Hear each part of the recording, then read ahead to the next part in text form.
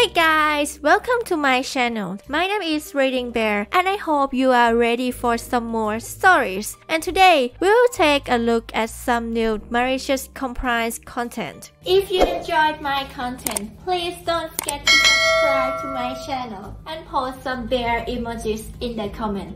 And now, let's dive right into the stories. First one is titled, Don't Lie to the Residents. Was reminded of this little occurrence from a few years back today, thought I'd share it. Don't know if it's malicious in the traditional sense, but I did follow instructions to the letter and embarrass the one giving instructions, so I dunno. Tell me what you think. So, about 3 years ago I worked for a care home. I still do work for a care home, but I also did 3 years ago. It's primarily nursing care with a little dementia care. The residents can range from being totally independent and capable of going about their day with minimal assistance from staff, to end-of-life care with checks every half hour to make sure there's always someone with them. The particular resident I'm going to be talking about here, we'll call Dot, because she looked like the EastEnders character of the same name, only with a thick Liverpudlian accent. Dot had a great sense of pride, and a low tolerance for anyone who she believed was talking down to her. She was largely independent, just had a few funny turns here and there. I was working a night shift when this happened, 7 p.m. to 7 a.m., and it was round about midnight. My colleague was setting up breakfast trays for the morning, I believe, whilst the nurse was doing a few clerical duties. We had a nurse from an agency due to ours being ill. Agency workers can be a mixed bag here. Some are lovely, hardworking and understanding. Some are grumpy and uptight. Some, we politely ask if they don't get sent again. The nurse that night fell squarely into the middle category. She would be snippy with the care staff, opting to do her work without any communication to us unless it was absolutely necessary to hand anything over to us, fair enough. Nobody says you have to make friends here, and would treat the residents with a false smile and a semi-condescending tone. Sort of like you'd expect one to use when talking to small children. Dot was going through one of her funny turns. She had put her coat on, and was trying to barge her way out of the front door. I came across the reception area to find the nurse trying to talk to Dot, with Dot trying to get to the front door saying, "Get out of the way, you miserable old trout," to the nurse. The nurse was saying things like, "I'm sorry, Mrs. Dot, but we need to look after you here. It would be irresponsible of us to allow you to wander about outside at this time. You could seriously hurt yourself. Look, it's dark out." All things that seemed to make Dot angrier and angrier. After a while, Dot stormed off. I asked the nurse why Dot wanted to get out the home. Because she has dementia. Yes, but why in her own mind, is she trying to leave? In her mind, it makes perfect sense for her to leave the home. What's her reasoning? Oh, she wants to go to the pharmacy. What difference does that make? We can't allow the residents out unsupervised for any reason, and especially not in the dead of night. I'll talk to her. No, you will not. I know how people like you work. You'll say anything to keep the residents happy, even if it means filling their heads with lies. Well, I was taught that we have to be honest with the residents. And this is true, you can't tell a resident an outright lie. At least not where I work. If a resident with dementia is distraught because their mother hasn't given them a phone call, you cannot say to them something like, "Oh, but she did ring you about a couple of hours ago, remember?" However, it's kind of frowned upon to say something like, "Your mother died 20 years ago." Dead people can't use the telephone, instead, honest as it may be. You have to learn to use tact, omit details if they could cause distress, and treat the residents with some modicum of dignity. Anyway, somehow I convinced the nurse to let me speak to Dot. The nurse said that if she sees me lie to Dot, she will file a report, and see that the home manager knows I am institutionalizing the residents, which is a very, very serious accusation here. We made our way to Dot's room. She is angrily stuffing things into her handbag at the time. The nurse folded her arms and stood in the doorway as I spoke to Dot. "Dot? What do you want, my name? What are you getting all dressed up for? Is something special happening? I need to get to the pharmacy. They have my medicine. But, It's Sunday. The pharmacy isn't open on Sunday. Dot stopped in her tracks. For the first time, she looked confused, rather than angry. Is it? Yes, Dot. Look. Here's your clock. It says today's date on it, and it says Sunday, see? Dot made a sheepish face to this. Oh, oops. I suppose I'd better get settled. I do actually feel rather sleepy. I left Dot to it. When I walk out the door, the nurse is stunned that I handled it so easily. She tried to sputter out that it was still filling the resident's head with lies for the sake of a quiet life. I just asked her, "What day is it right now?" And she didn't have an answer. The nurse tried to speak to my colleague about my behavior later that night. My colleague basically told her that what I did was the same thing she would have done. When Dot had her funny turns, she would argue with you about the time of day, how safe it was outside, etc. But as you got to know the residents, you got to know what kind of advice they'd be willing to listen to. Anyway, there's the time an angry resident calmed down and a grouchy nurse got egg on her face. Hope you enjoyed. Next one is titled, "Move that truck right now or I'm calling the police." Just a quickie from many years ago. Delivering furniture in Chicago, we pulled up at a loading zone to find a Mercedes-Benz parked there. We parked in the street alongside the Mercedes. It would be a few more steps getting the sofa around the car, but no big deal. It should be a quick in and out delivery and we'd be on our way. We came out a few minutes later to find an irate woman screaming at us for blocking her in with our truck. She demanded we move the truck and threatened to call the police, and that's when my boss told her, "Call them right now, because I'm not moving the truck until they get here." That's probably when she remembered the sign above her car that said loading zone no parking. She suddenly turned into a completely different person. She apologized for losing her temper. She apologized for taking up the loading zone and making us work around her. She actually sounded sincere, and that was good enough for my boss.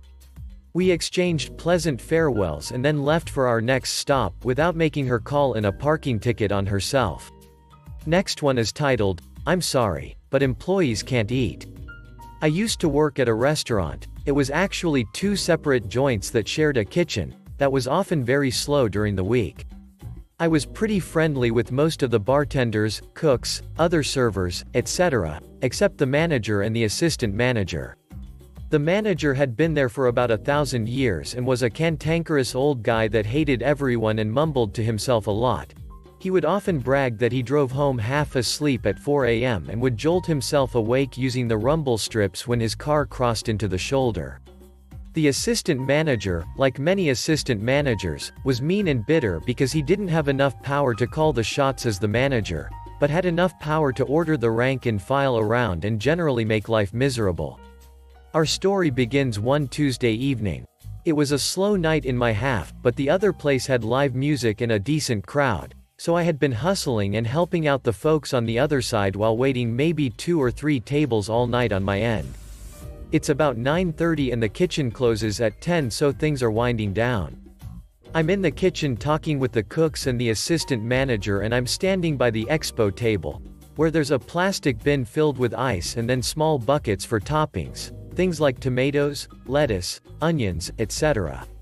Since I've been there since about 3:30 and haven't had anything to eat, I take a pickle spear from the bucket and bring it to my mouth to eat it. Let me stress at this point that this happened all the time and literally everyone did it, including the assistant manager. But the pickle never reaches my mouth. He slaps my hand and I drop it.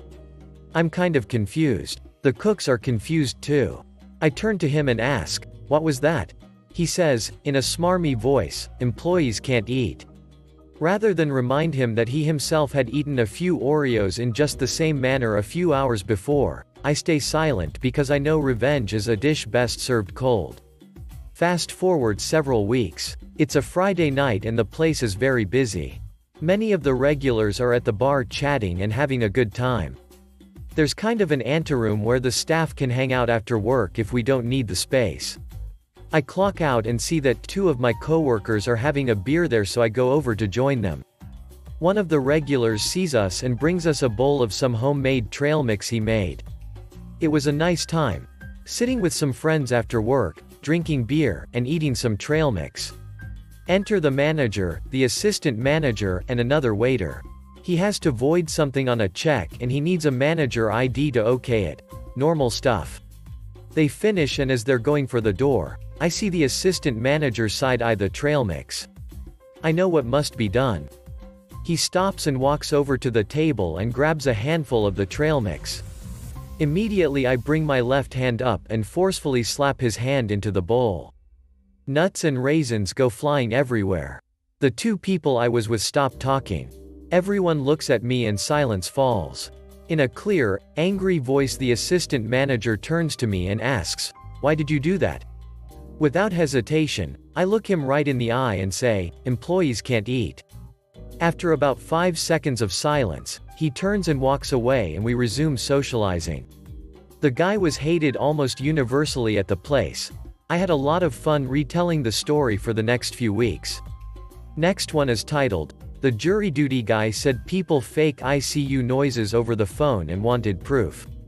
The jury duty letter came while I was in Royal North Shore ICU in 2013 for a brain hemorrhage from an aneurysm.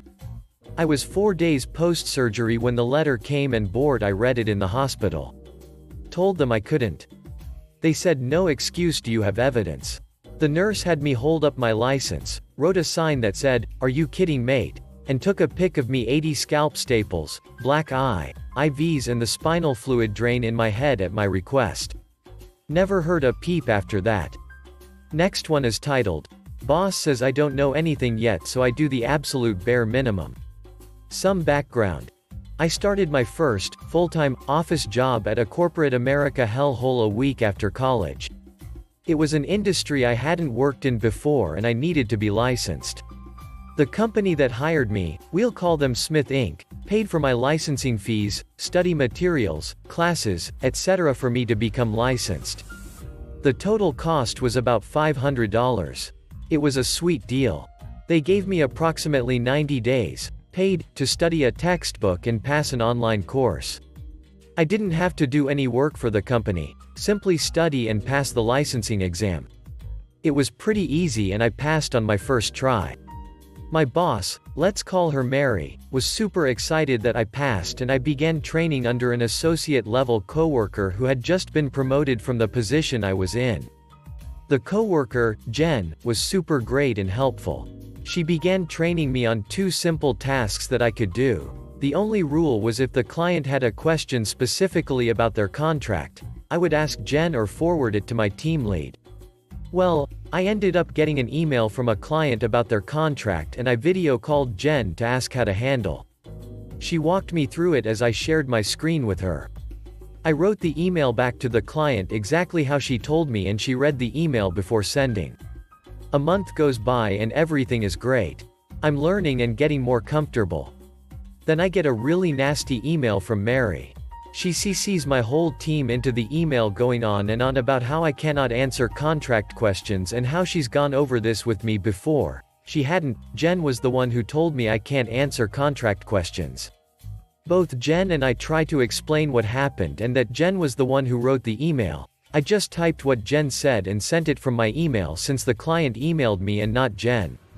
Mary then calls the team up in a video call and goes on about how I don't know anything and I just started and I really don't know how this industry works and that answering contract questions is out of my job description. It went on for about 5 minutes. I say, "Okay," and get off the call crying. The next day, out of pure pettiness, I simply do the absolute bare minimum. I don't know anything, right, Mary? I still complete all my tasks and everything that's required of me. Anything more advanced that I would normally try to learn with Jen's help?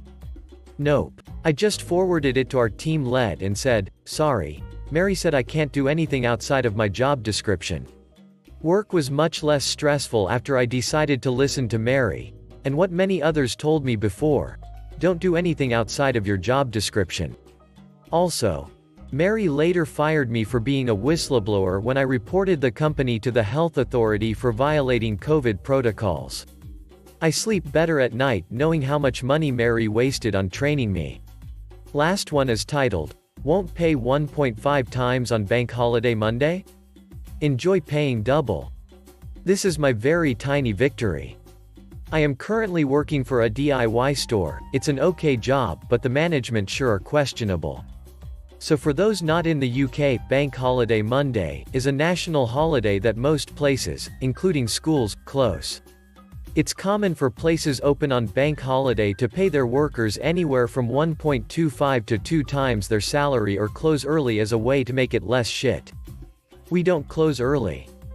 I questioned my manager a while ago, do you pay more then? And manager goes, no, you just get an extra day holiday instead. Which is complete BS because whilst you are entitled to take 4 to 6 weeks of holiday a year, you'll be damned if the mangers here approve it all. So the extra day is nothing.